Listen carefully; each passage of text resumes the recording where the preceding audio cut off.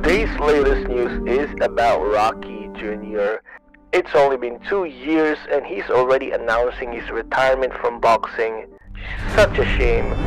He could have had a wonderful, incredible career just like his father. I got the call this morning. So when I picked the phone up and called, it was, hey kid, how you doing? How's it going? What's going on?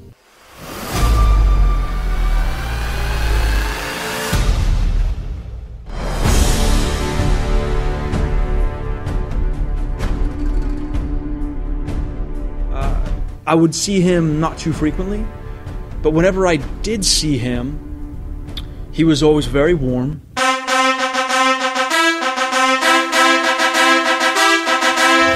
We've got some things to work on. Yeah, sure, of course, but it's okay.